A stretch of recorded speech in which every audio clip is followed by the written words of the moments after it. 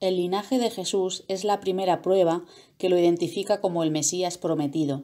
Vamos a analizar paso por paso cómo se traza el linaje mesiánico siguiendo el parentesco familiar mediante su árbol genealógico. En el principio, cuando Adán y Eva pecan, Dios les habla de una descendencia. Años más tarde, Jehová le promete a Abraham que esta descendencia vendría a través de él, y que a través de esta descendencia se bendeciría toda la tierra. Como sabemos, de Israel salieron 12 tribus, así que ahora se necesitaba saber de qué tribu vendría esta descendencia. Jacob nos lo aclara cuando dice que el cetro no se apartaría de Judá, y vuelve a repetir la idea de pueblos, en plural, refiriéndose no solo a Israel. De Judá era el rey David, y con él Jehová hace un pacto y le promete que su casa y su reino estaría para siempre. Así que lo que hace este pacto davídico es señalar con mayor claridad cuál sería la línea por la que vendría la descendencia. Así que estamos hablando del Mesías. Hasta los judíos del primer siglo sabían que el Mesías tendría que ser descendiente de David.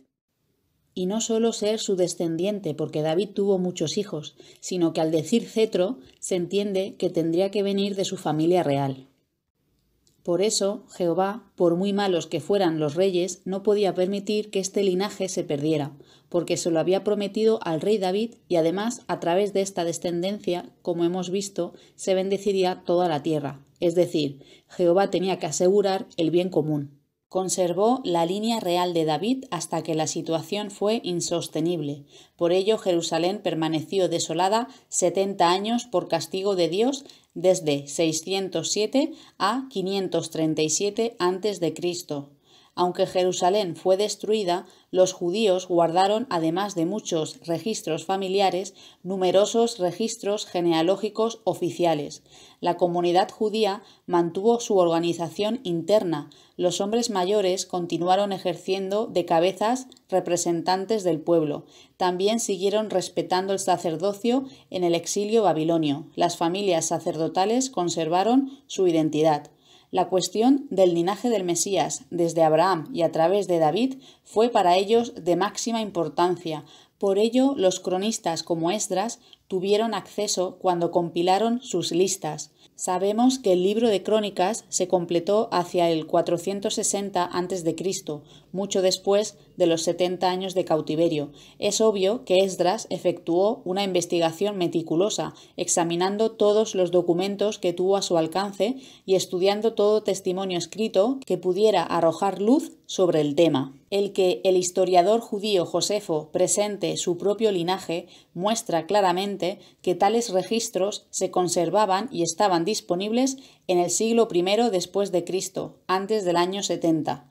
Parte de la genealogía de Jesús aparece en los capítulos 1 al 3 de primero de las Crónicas. Comienza desde Adán y pasa a través de Salomón hasta llegar a Zorobabel. Los libros de Génesis y Ruth, combinados, proporcionan la línea desde Adán hasta David. Los padres de Jesucristo fueron José y María. Tanto uno como otro descendían del rey David. ¿Y de dónde venía David? Recordemos que Jacob y Lea tuvieron a Judá. A los dos primeros hijos de Judá los mató Jehová. Así que Tamar se acostó con su suegro y tuvo gemelos. Así llegamos a Salmá, que curiosamente se casó con Rahab, la prostituta cananea que por su fe sobrevivió a la conquista de Jericó. Rahab tuvo un hijo que se llamó Boaz, y como sabemos, más tarde Boaz se casó con Ruth, la nuera de Noemí, que era moabita. Boaz y Ruth tuvieron a Obed.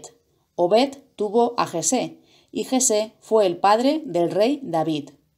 David tiene muchas mujeres y concubinas con las que tiene muchos hijos, pero los que nos interesan ahora son Salomón y Natán, ambos hijos de Batseba.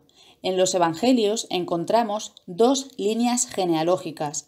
Mateo se centra en la línea de José y Lucas se centra en la línea de María.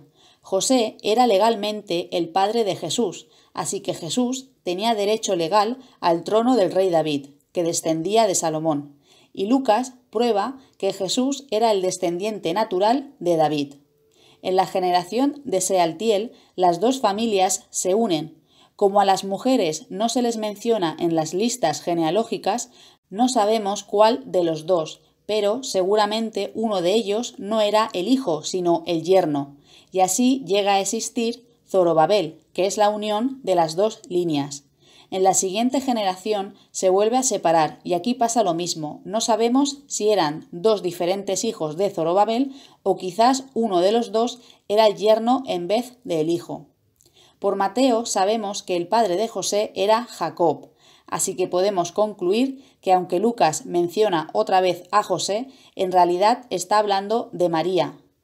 José era el yerno de Elí, porque como ya hemos dicho, las mujeres no salen en las listas de registro. Así que llegamos a Elí, que era el padre de María, por tanto, abuelo materno de Jesús. Elí tuvo otra hija, que se llamaba Salomé, y de ella encontramos a Santiago y Juan, los dos únicos apóstoles que eran también primos directos de Jesús. Por el otro lado, tenemos que Ana, la madre de María, tenía otra hermana de la que no sabemos el nombre, y ésta tenía una hija llamada Elizabeth, que era prima de María. Por lo tanto, Juan el Bautista era hijo de la prima de María. Podemos concluir que el linaje de Jesucristo es obviamente incuestionable. En la actualidad no existe absolutamente ningún otro registro de los descendientes de David, porque estos fueron destruidos cuando el ejército romano desoló a Jerusalén y quemó su templo en el año 70 después de Cristo. A partir de entonces, nadie que afirmara ser el Mesías podría demostrarlo. Todos los registros tribales del Israel natural fueron destruidos, perdidos para siempre. Esto significa que hoy día ningún judío puede determinar con exactitud de qué tribu desciende.